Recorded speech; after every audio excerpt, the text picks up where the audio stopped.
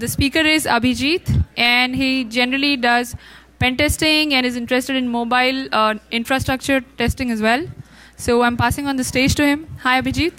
Let's welcome him. Thank you.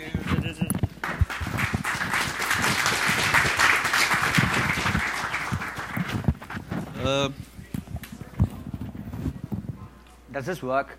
Mic testing, 1, 2, 3. It doesn't. I can shout. Mic testing, 1, 2, 3, 4, 5, 6, 7, 8, 9. It works like this, but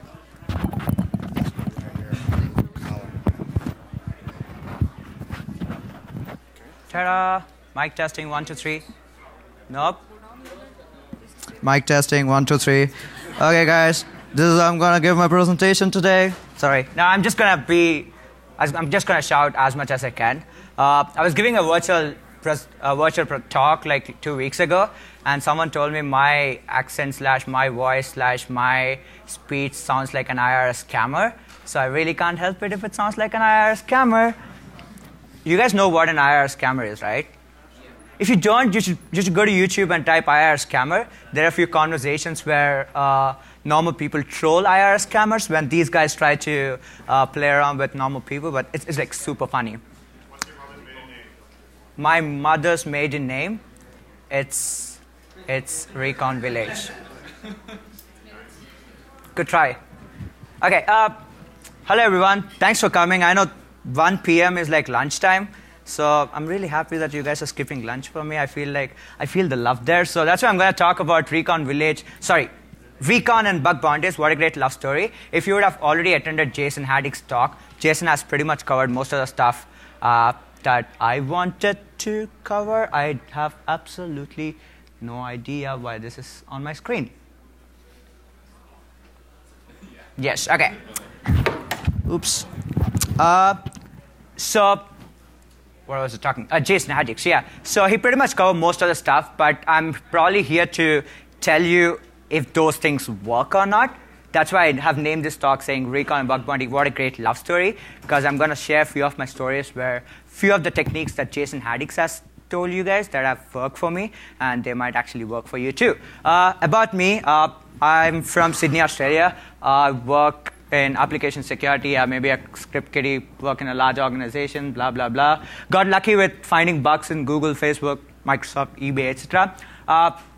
One among top 5 bug hunters on Synac. Synac is like these guys who have sponsored Recon Village. Yeah, I have another slide which I'll show you, but yeah. So I do a lot of bug bounties with Synac. They have private / crowdsourcing platforms. That's one reason you'll find a lot of redacted text on my screenshots, because I cannot really reveal the name of the client / organizations. I'm really sorry about that. This is the agenda. I'm sure you would have read the agenda before walking in. If you didn't, this talk is probably about few techniques that have worked for me that might work for you. Again, I would love to use the word might throughout the presentation, because things work sometimes and things don't work sometimes. Nobody is responsible for whatever I talk. If there's someone you have to blame, it's @ABHIJETH. That's just me. You just have to blame me, rants, suggestions, and things. You just have to tweet it to me. So just out of curiosity, how many of you do pen testing here? Good question. How many of you are devs here, like developers? Okay, dev / DevOps / infrastructure admin / okay, cool, great. I love the word DevOps, by the way. I don't want to rant about the word DevOps here, but yeah. This is how web application security is today, fortunately or unfortunately. Like when I was a kid in 2008, 2009, if I had to hack a web application, I would go to Google and type how to hack a web application, and probably one of the first few results would be SQL injection, and then there would be this random magic string which says single quote 101 equal to 1, and it would say, hey, just copy and paste this everywhere where you see a username and password, and there is a great probability that you might be able to do an authentication bypass. I see few people nodding their heads, and I'm pretty sure few people have started their pen testing career just like that, just like me. But today, if you do that, as we all understand, devs have become smarter, frameworks and organizations have become smarter, so it's definitely not possible for us to do the same hacking that we used to do in early 2000s. But shit is still vulnerable. Like people assume that they have stuff. They believe they have firewalls, they have network, they have honeypots and stuff like that. But there are a billion ways by which attackers could basically bypass them and still find vulnerabilities. If that's your beautiful castle, people always take care of their beautiful castle. That's like your website.com. So if you have an organization, I'm sure your www.website.com is super secure, super safe, because you would have paid thousands of dollars to hire external pen testers to do pen testing. But hey, you know what? Hackers are no longer interested on website.com. They're interested in, say, your subdomains, or they're interested in other stuff, say api.website.com or dev.website.com, or your third-party applications or your GitHub repos. I'll talk about GitHub repos. I love GitHub repos. But why? Like I said before, because it's no longer the same concept. You don't want to do single quote of 1 equal to 1, and then you would not get SQL injection. So even if you have a shield, it doesn't really matter, because people are just going to come up with new techniques. The best part about this GIF is the longer you watch, the funnier it is. That's the reason I have it. Yeah, so, okay, cool. Recon is great, but how do you do it? How many of you here know about reverse IP? A lot of you? Okay, you have to be very honest here. Do you actually do reverse IP in every pen test that you do? Yes and no. I see a few people saying no, because to be honest, even I don't do like few of this stuff in every pen test that I do. But if we actually did it, you could find a lot of stuff. I'm going to run through the slides first, and then I'm going to do the demos, because I'm running on someone's mobile internet. I don't want to I hope it works. I'm sure it'll be pretty slow. And this is another site. It's called DNS Dumpster. I guess throughout the talk, you would want to take photos of my slides or something. I'm going to post them online too. But in fact, I was just asking one of the organizers if we could not record this talk so that I could show some live shit. But unfortunately, I can't. So DNS Dumpster is a really cool site. Again, I love DNS Dumpster. Jason has talked about a few other tools like Sublister. There's another tool called Subroot. Jason has also talked about Masscan. But DNS Dumpster is something that works for me. It's a pretty easy thing. All you have to do is go to DNS Dumpster and then give a yahoo.com. I love Yahoo. Yahoo is one of my favorite targets. Anyone here from Yahoo? No? Thank you. OK. The moment you do that, you see that there are so many subdomains on yahoo.com. And if you would have observed carefully, there would have been some subdomains which says corp.yahoo.com, mail.corp.yahoo.com. Now, every time I see words like corp or stage or test, I'm like, that's my target. That's my dinner for today. Because the moment you see it, you know something is public that shouldn't have been public. So there is a high likelihood that there might be another way to get into the application. Yes, they might have excellent LDAP protection, and you might not be able to do an LDAP injection or a SQL injection. Fantastic. But who knows? Maybe you just run dirbuster, and then you get access to some directory in which you get access to some other subdomain or some other API, and then you simply open the API, and then you would basically see someone's credit card details. I've seen that sometimes. That's one reason. So most of the things that I'll be talking in the next 10-15 minutes are based out of my own experiences. So if I speak something, that must be something I must have found in the past. Again, this is census.io. There's another website called showdown.io. At this point, I assume everyone should have known showdown.io. If you don't, just open showdown.io and then start searching for stuff. It's like really amazing. Census is really cool too. I like Census because they keep updating. And then all you need to do is go to Census and then type for a domain name. Do I have a video? No, I don't have a video. It's just a screenshot. So you just have to type for a domain name, and then Census basically gives you a bunch of domain names. So does this work? I don't know. Let's check it out. I hope my demos are working. This is my Google. I am going to dnsdumpster.com. Just a heads up, guys, if you are giving corporate presentations, make sure you clear your browser history, because the other day I was giving a corporate presentation and I was opening something like PORTAL. I type POR and something else comes up in my history. luckily, my colleague was like, "Hey man, I know I know Pornhub has a bug bounty program." He's like, "I'm sure you would have found some cross-site scripting." I'm like, "No, I found a SQL injection on Pornhub." And then he was like, "Did you get some bounty?" I'm like, "No, I didn't." But yeah, that was a awkward moment. Do you guys have? I'm sorry. Yeah. Yes, I did. Yes, I did. Any target, guys? Any organization? Just. Whatever you misspelled yesterday. Whatever what? You misspelled yesterday. Okay, let's do that. I'm sorry? Okay, I'm actually doing that. Cool. Yeah, so I'm just trying to search for. So Pornhub has a bug bounty program. If you don't do bug bounty programs, you should definitely do it. Go to hackerone.com/Pornhub. It's really hard to find bugs on Pornhub.com, but yeah, you should totally do it. As you can see, it's basically giving us few subdomains. So at this point, you have a subdomain and you also have an associated IP address. I don't know how many of you do it, but I love this technique where I'm like, I just capture this IP address.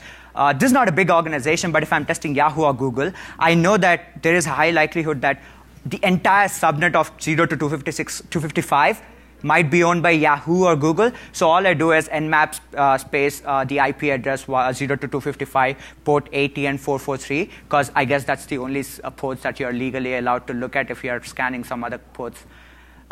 Using your own internet if you're looking at some other ports, I don't think it's a great idea. So yeah, you get some subdomains here. Because this is a very small site, you have very less subdomains, but as you have seen previously, if you search for yahoo.com, there are a bunch of subdomains. At this point, all you would want to do is copy the IP address and then go to nmap and then do a subnet scan. I'm sure you'd see some juicy information there. There's another site that I love the most. It's called YouGetSignal. Anyone heard of it? Yeah, YouGetSignal is a really cool site too. Any questions before this gets loaded? No questions, that's great. Reverse IP domain lookup. So I'm just going to click that. By the time this gets loaded, I'm sure you guys must have heard about VirusTotal too? Yeah. Did you ever think that VirusTotal can also give you with a list of subdomains? No? Okay, cool. I'm going to show you. Thanks for saying no. Just going to search for uber.com. This is just a simple reverse IP domain check. I do it sometimes. I just capture the IP address because this also shows me a few other subdomains which are hosted on the same IP address. VirusTotal, there is an option which says search. So like you can just say twilio.com. So most of the demos I'm showing you, they have a bug bounty program. So I'm just trying to make sure that I'm legally safe. I'm not going to get into trouble, but because they have bug bounty programs, and I'm sure I'm not finding any vulnerabilities live, so I think that should be okay. Twilio.com, it says observed subdomains. You can just click on more, and you can see there are a bunch of subdomains. I mean, there is no way a person like a human like me could guess a subdomain like this. Like, it's like A, C, D, whatever. You know what I mean? So it's really hard for humans to guess such subdomains, and that's where you would use websites like this or scripts like this. And because most of these websites are updated on a day-to-day basis, if not day-to-day basis regularly, I personally love to rely on them. Those are some very basic techniques. I would call them Recon 101 techniques. And if you are doing a pen test, I would definitely recommend you to start with this. Does this work? The answer is yes. This is PHP MyAdmins of a large community contribution organization. Like if you want to have a forums page for your own organization, this would be one of the top 3 vendors that you would go to. I don't want to talk about the vendor, but then yeah, I was just doing this, and on VirusTotal, I got a subdomain. I did a reverse IP, found an IP address. I opened the IP address, and this is the default page, and I don't think I have to explain anything more, and the screenshot is self-explanatory. And I reported this one, and they basically fixed it in like 24 to 48 hours, because Synack is like really quick in triaging vulnerabilities. They triaged the vulnerability in like 8 hours. I got paid in 8 hours, and they sent it to the client, and the client basically fixed it in 24 to 48 hours. And this was his reply. I was like, thanks. the database used for testing, that was the database used for testing, and it was terminated the instance, which means it was a test server that they were using for something else, and it was made public by mistake. So stuff like this is fortunately or unfortunately on the internet, and if you have a large organization, I would definitely recommend you to have ask your red team or you yourself do a perimeter scan. Yeah, because sometimes you would be surprised to see the stuff that is online for your organization on the internet. Like I used to work with this company, and then I did a subdomain scan, and then I went to my DevOps engineer and I told him, "Hey man, do you know where this subdomain is?" And he's like, "No, I never knew that this existed." And it was a Jenkins dashboard, so you know what Jenkins does, right? And it had no authentication, and it was lying on the internet. That was one of the first things I did in that organization in the first 1 week, so I got a good bonus. That's a different story. Yeah, and this thing works well too. Like, oh shit, there should be another screenshot on this slide. Okay, I found several JBoss EJB invoker servlets remote code executions on Yahoo.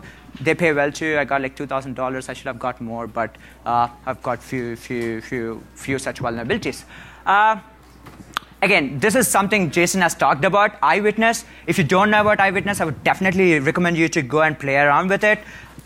If you have a bunch of subdomains, you just send it to Eyewitness and ask it to scan, and it's going to do something like this. This is a screenshot of another tool called Snapple. So what these tools basically do is they hit the URL, try to capture a screenshot from the index.html page or welcome page, and they just show you. If I have something like this, the first thing I would try to do is if there's a login screen, or if there's something which says it works, that you know what it works means. If it works, then it should work for you too. And if I see something like IIS 6 and not IIS 8, I'm like, yeah, sure, I'll take that. I would love to play around with that. So, and things like this, I don't find them when I do normal pen testing, but then when I'm just about to go to sleep and I'm like, I just run a scan, I find these things, and I basically spoil my sleep.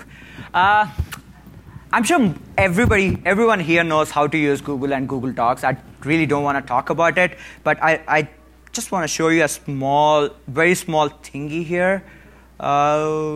This is where it is. So if you go to google.com,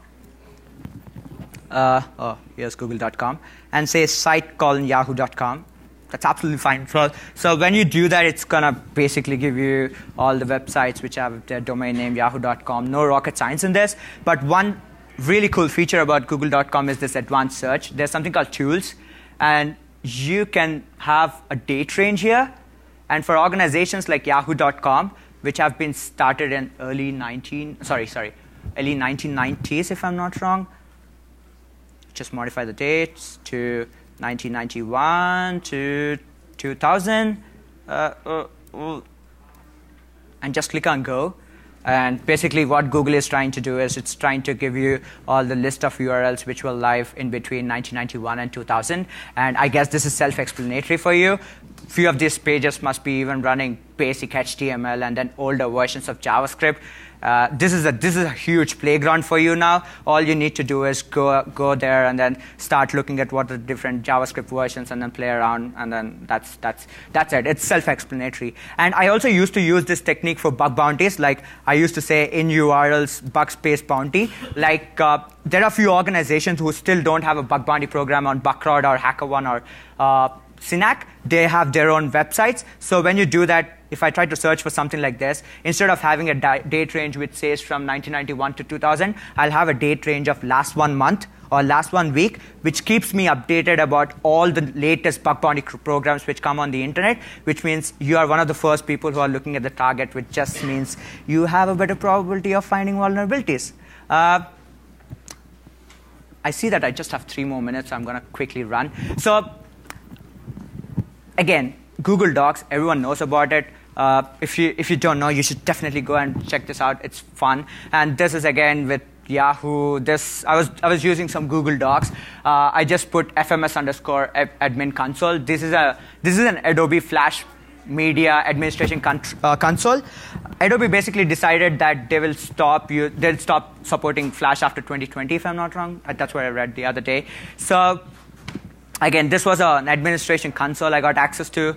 No access controls, no passwords, nothing, just subdomain.yahoo.com/fms admin console, and that's it. And I actually found this on Google, like literally using Google search. So I'm like, free money, thank you. I mean, if you're walking on street, and if you just, I don't want to give that example. That's okay. Do you use GitHub? I'm sure most of you do. Okay, this is a question for you all. Has any one of you ever made one of your private repos public for 2 minutes and then made it private? That's a bunch of smart people there. Thank you. Thanks for raising hand with me, because I've done it once. Now, as we all understand, there are a lot of scrapers on the internet. So even if your private repo is public, even for like 2 or 3 minutes, it's already gone. I'm really sorry. And if your devs are using GitHub, please give them some training, and then please tell them not to have private keys on GitHub. Please tell them not to have usernames and passwords on GitHub, because I don't know, unfortunately, it's a sad story to see usernames and passwords on GitHub. I mean, I know a few of you would be thinking I'm bullshitting. I'm not. So this is a vulnerability I've submitted with one of the largest organizations. You know what it is. This was an year ago, so that's still all right, where there was this random user who had this @salesforce.com username and password on their one of their Git repos, and I was like, thanks for giving me your username and password, man. I really appreciate it. I just reported it to them. They said, at first they said it's the employee's problem. They don't want to really pay bounty for it, but then they agreed to pay bounty, and I'm like, do you really think it's the employee's problem? Or do you think the organization has to train employees? I don't know, man. Microsoft SDLC, we all have to do that. Yeah, this is another tool. It's called Link Finder. I'm going to quickly run through Link Finder in about 30 seconds. What it basically does is you give an input of a JavaScript file, and it's going to basically run a scan on a JS file, and it's going to basically spit out all the URLs which are inside a JS file. I know most of, like when I started pen testing, I was ignoring all .js and .css files, but trust me, never ignore .js files. You might find some juicy links. Like I'll just give you a simple example. This is a very large organization. A few of you might recognize it. If you don't recognize it, I'm really happy. Just right-clicked it. I tried to view the page source. It gave me access to a subdomain. I was like, heads up, I've not found this subdomain using any of the sublister tools or subdomain scanning tools. I was like, I might as well check out what's in here. And I just check out, I start playing around, and then there you go. It's self-explanatory. I did like cat space etc space password, and I was like, OS command injection. Thank you. That's free money there. So how much time did it take for me to do it? I guess less than an hour.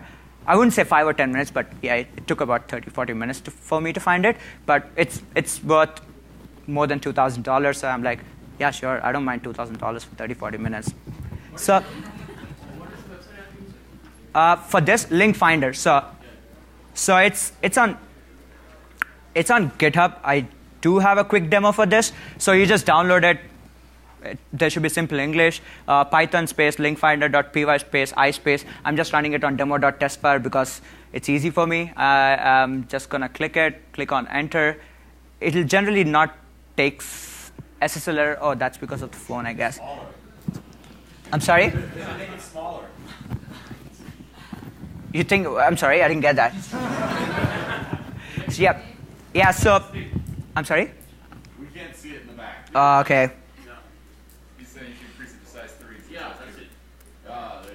Yeah, there's an SSL error anyways.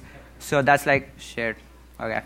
So you should try out Link Finder. I guess there are a couple of other tools by dudes called NahamSec and Zed Ciano. That's Sean. That's his name. There are a few top bug bounty researchers. So I forgot to change the title, but yeah.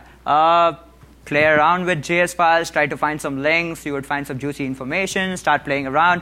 I'm sure you'll find some critical ones. So the whole point of doing this kind of recon is you no longer find SQL injection and command injection on login pages and then the main web applications. That's why you would try to find other places where you can find candies and cookies. So you just try to find those places, go to the store, and then get your free candies. So moral of the story, Recon is really cool. If you are doing pen testing, if you are doing red teaming, you should definitely do Recon. If you are a red team engineer and if you have not heard of few of the things that I've talked or Jason Haddix has talked, then you should probably go back, quickly do a Google search, and then try to play around with those tools and run it against your own organization. Again, run it against your own organization first before doing it in bug bounties, because yeah, you know, you don't want to get hacked and you don't want to get name shamed, right? There is one final thing that I want to demo. This is another cool tool by NahumSec. Let me zoom it.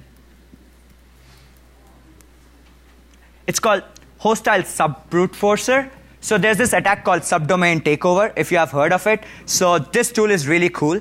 It not only gives you a list of subdomains, but it also checks if you could do a subdomain takeover. And I really love using NahumSec's tool, because if I use this tool, it's just helping me with the subdomains, it's giving me the IP addresses, and it also gives me the response codes. So if there is a 301, I generally don't like to check it, because obviously I think they are redirecting the subdomain to the original domain. But if it's a 200, that's when I like to play around. And if the tool says there might be a subdomain takeover, that's when I go back and see if there's a subdomain takeover. And then, to be very honest, I've only found one subdomain takeover in the last 1 or 2 years, which is really sad. I think I should probably work on it more, but hey, maybe that's not my skill. So these are a few cool people that you would want to follow if you're interested in Recon. Like, most of them have pretty cool tools. Most of them do a lot of research in Recon. Yeah, and me, you also want to follow me. But yeah, credits, not used a lot of memes and GIFs, but Could you go back? Yes? Last page, this one? Too fast. With the names. With the names, okay. 10 seconds to take a photograph. 9, 8, 7. Okay, 6, 5. That's an iPhone. So. Oops. Credits. Thanks to all the authors. Again, I didn't write these tools. I have a tool. It's called Fuzzappy. I basically presented it in the morning and at Black Hat Arsenal, so I don't want to talk about it because I've talked enough about it. But thanks to these guys for writing these tools. If you have some other ideas with respect to automation and Recon, you should definitely do it. If you do it, please open source it, because sharing is caring, right? So thanks to these guys for making internet secure again. Like, yay. I work with Synac. You should definitely check out these guys. And then I don't work with Synac. I do bug bounties with Synac. Sorry, just to be clear. You should do bug bounties. If you don't do bug bounties, it's probably the right time for you to get in, because you can learn a lot at the end of the day. Forget about bounty. You can definitely learn a lot, and I would definitely recommend you guys to do it. If you guys don't have a bug bounty program, if you want to start a bug bounty program, I think you should. It'll help people like me. Yeah, thanks for listening to me. Any questions? Yes, hi.